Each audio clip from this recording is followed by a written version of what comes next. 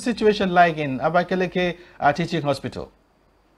Well, Abakaleli is not different from other health sectors generally, but I think things that are needed for essential services are there on ground, and we have made our case known to the Federal Ministry of Health, and I think with what is happening, they are seriously working around the clock to make sure that more funds are released to take care of the gaps. Okay. So, Doctor, before we let you go, we would want you to give perhaps those who are those that are benefiting from the facility, the assurances, of your institution and, of course, the personnel to take up any eventuality in the case of rising cases of the COVID-19.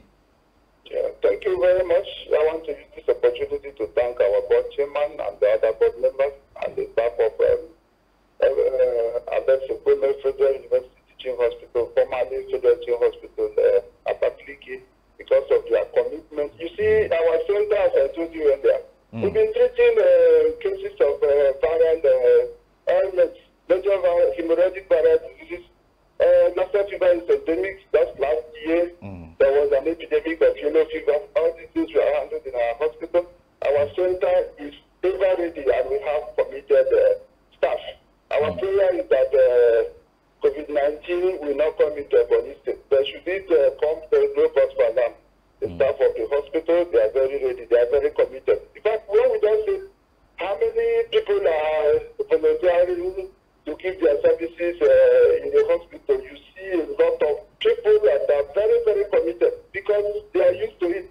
Endemicity of Lassa fever is not an incident. And just to prove to what I'm saying, you see, many people don't even know that we have epidemic of Lassa fever in the country, just because of the way we are handling it. I would not finish this without thanking the Doctors Without Borders, MSF, Belgium. They have been of immense help to the hospital and to Nigeria at large.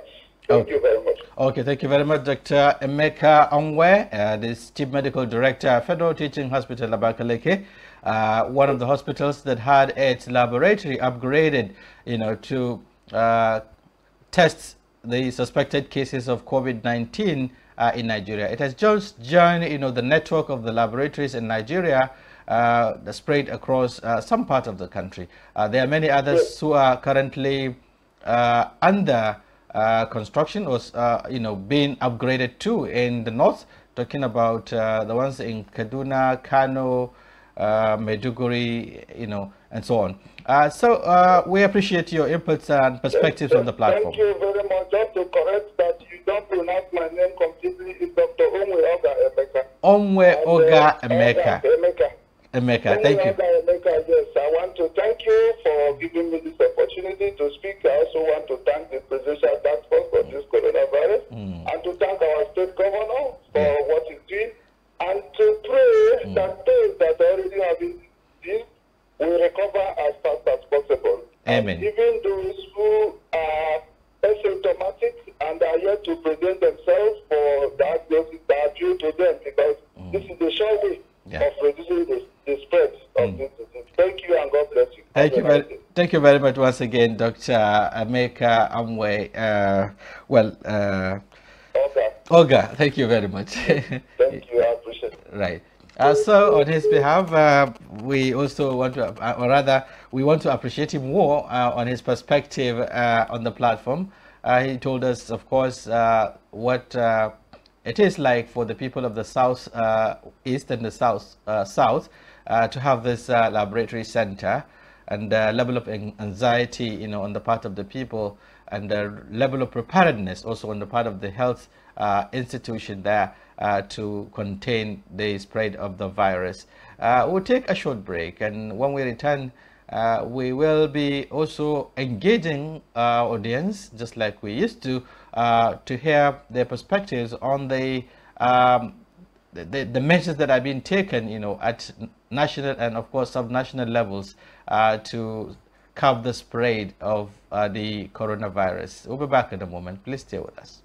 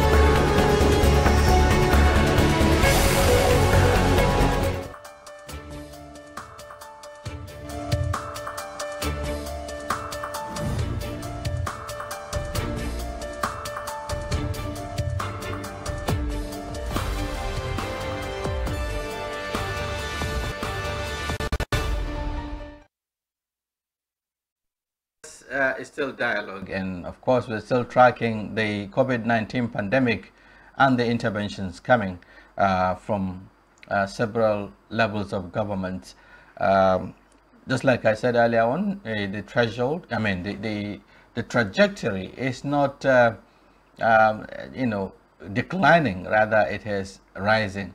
Looking at the figures globally, we've now gone beyond 1 million infections, and of course the rise in deaths are also scary, even though there are appreciable level of recoveries, especially back here in Nigeria. We've seen you know, on just one in just one event, we've seen 11 people recovered, you know, from this dreaded virus in Lagos. So that's encouraging. So far we have 20 recoveries, and the death toll is still at 2. Now the distribution in terms of the number, you know, of the affected states in Nigeria, I said we have 12 states, including plus now the Federal Capital Authority, Abuja, and Lagos now has 98 cases, Abuja 34, Osun 14, Oyo 8, Akwa Ibom 5, Ogun, Edo, Kaduna have 4 each, and then we have Bauchi with 3, Enugu, Ekiti with 2, and Rivers and Benue with 1 cases each. Now that is the current statistics as released by the National Center or Nigeria Center for Disease Control, NCDC. So the line will be open now for you to call in from where you are. Tell us your experience. Tell us how you are assessing the several interventions coming from government at your own level. What are you doing also as an individual to cooperate with the authorities to help reduce the spread? The numbers are on your screen: 08030956375, 08068918315. Hello, good morning. Hello. Hello. Good morning. Yes, good morning. Hello? Hello, good morning. Who do we have on the line? Huh? Who is on the line?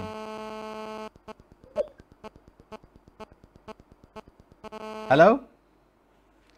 Talk to us. It's dialogue, and we are listening to your input on the program. Okay, we lost that. Hello? Well, please, if you are calling in, make sure you are set and ready to talk to us. Turn down the volume of your TV, or better still, you can switch it up so that we can communicate effectively. Tell us your name and where you're calling from so that we can you know, interface properly. Hello, good morning. Hello. Hello? I just mentioned that we need to. Hello. Hello? Switch up your TV set. Hello, good morning. Good morning. What's your name? How was the night? Fine. What is your name and where are you calling from?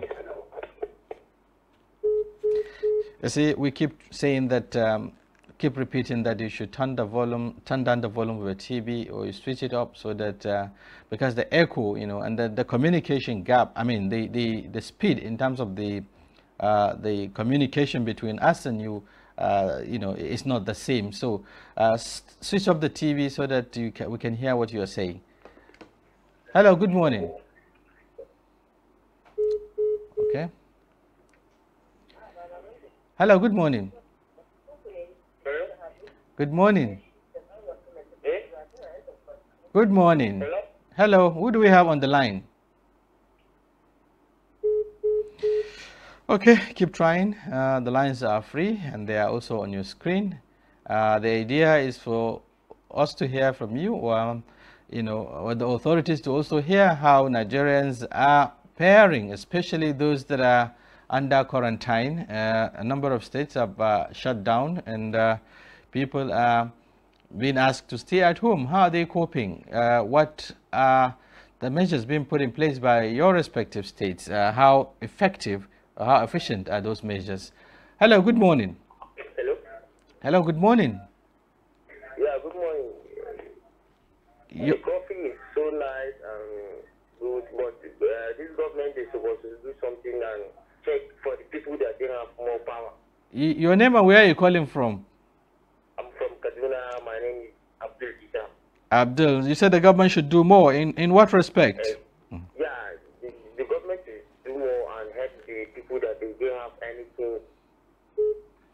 Okay, Abdul is talking about palliatives, but I understand they are trickling down. Maybe they are not enough. Hello, good morning. Hello, good morning. There is a lot of noise at the background. You cannot communicate like that. Hello, good morning. Yes, who do we have on the line?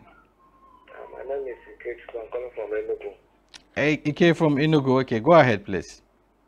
Okay, and here in Enugu, we have two cases here, and the government here is not doing a lot. They're not doing anything because the tricycle operator, they still carry 3 people. The bus is still carry as normal as they carry. They just only close the market, and the other things is going on, and it's not good. It's not advisable. The government should look into the tricycle operators and the bus operators so that we can contain this situation, because life is very much important than every other something. Thank you. Okay, thank you very much, Emeka. Are you there? Hello? Yes, you did say that beyond the shutdown of the market, every other activity is normal. It's going on normal. Yes, every other activity is going on. Only thing they shut is the market and the closing of the boundary. And the closing of the boundary does not make any sense because they are just closed the main road, and the people are taking the bushes and the other track road to inside the state. So that one didn't make any sense. So what I'm afraid of is tricycle operators that carry 3 for back, 1 for front, the buses that carry 4 people for a seat. That you look into those places and try to stop it so that the thing will stop, because we have to already. And when you watch like other state that doesn't have anyone, other state have everything done and try to maintain their distance. So I don't see the reason why Enugu State will allow all these things to continue going on. Otherwise, we will have more cases here. Right. Thank you very much for alerting your government to take the necessary steps to do the needful in terms of, curbing the spread. 2 cases are already in there, and he is really afraid and concerned by the fact that possible spread, could come up from those 2 index cases, and nothing much has been done, to restrict movements. Everything is going on as normal. The authorities in that state should take note and, of course, do the necessaries, take the necessary steps to address the problem. Hello, good morning. Hello. Hello. Well, you're holding the line and you're talking. Hello, good morning. Hello? Hello, good morning. Good morning. Yes, what's your name and where are you calling from? Hello? Yes, your name and where are you calling from? Coming from Lagos. What's your name? Oh, we lost that. Just be smart when you call in. Introduce yourself and then go straight to your point. Hello, good morning. Hello. Hello, good morning. Oh, you're holding the line. Hello. Hello, good morning. Good morning. Yes, what's your name? Good morning. Morning. What is your name and where are you calling from? This is Aisha from Abuja. Okay, I didn't get the name. Aisha. Aisha from Abuja. Okay, Aisha, go ahead, please. Aisha. Yes, Aisha. Aisha calling in from Abuja here. Go ahead. From Abuja. Yeah, go ahead, please. Aisha, we're listening. Aisha from Abuja. Just go ahead, Aisha. We can hear you loud and clear. This program. Sorry? I like this program and I know you guys are trying to contribute Okay, Aisha, what's your contribution? Hello? Hello? Hello? Yes, Aisha, what's your contribution? Aisha. Yes, what is your contribution, Aisha? Aisha from Abuja. Okay, thank you very much. Aisha has shown appreciation, but then we're here to get her inputs. Hello, good morning. Good morning. Yes, who do we have on the line? Abdullahi Umar from Kaduna. Abdullahi, how is Kaduna this morning? Hello? Hello, Abdullahi, how is Kaduna this morning? Kaduna is fine. Okay, you are under quarantine. How is it working? Hello? Hello? Hello? Yes, go ahead, Abdullahi.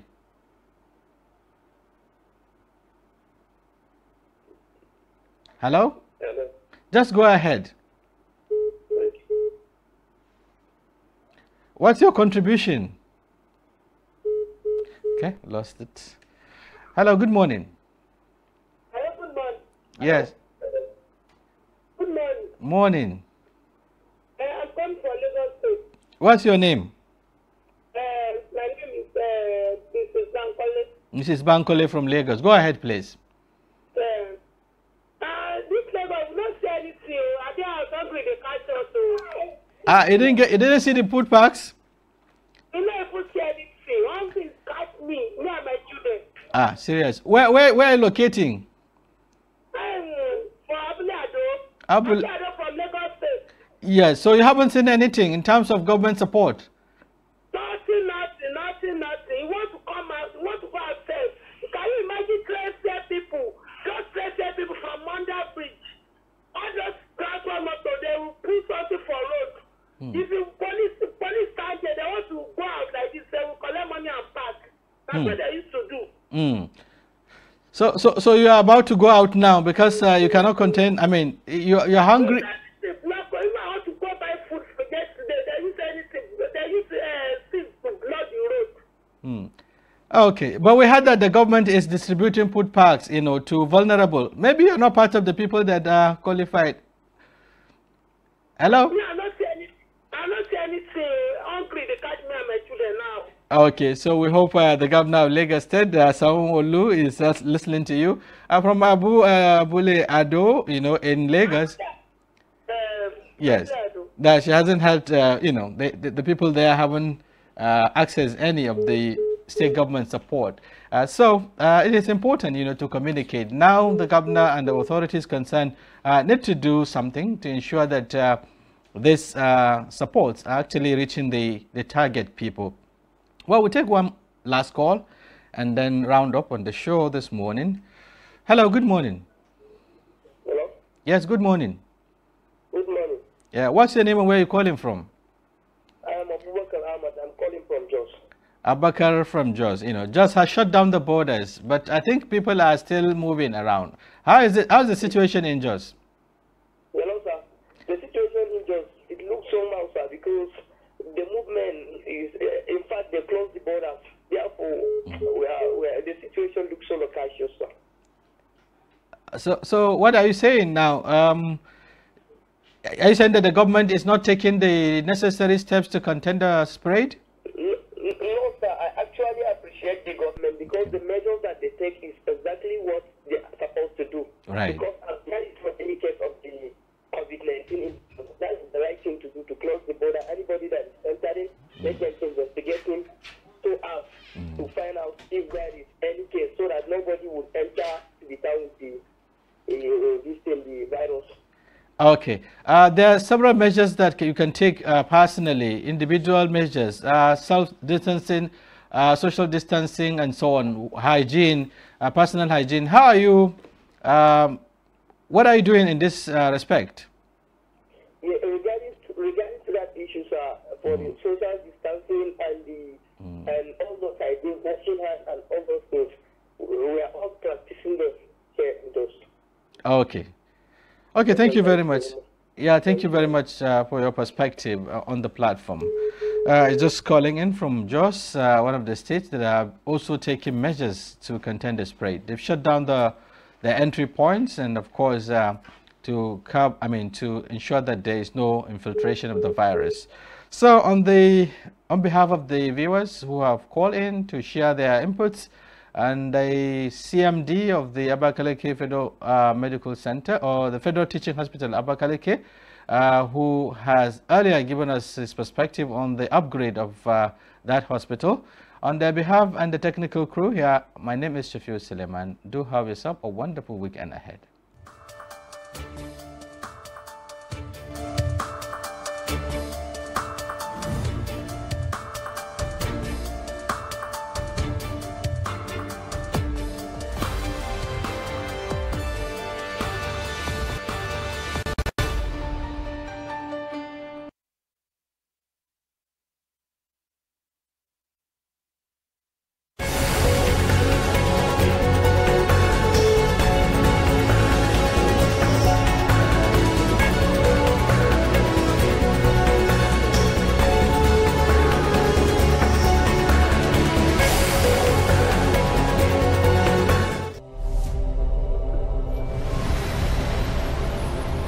Labaru da ɗumi-ɗuminsu, ingantattun rahoton.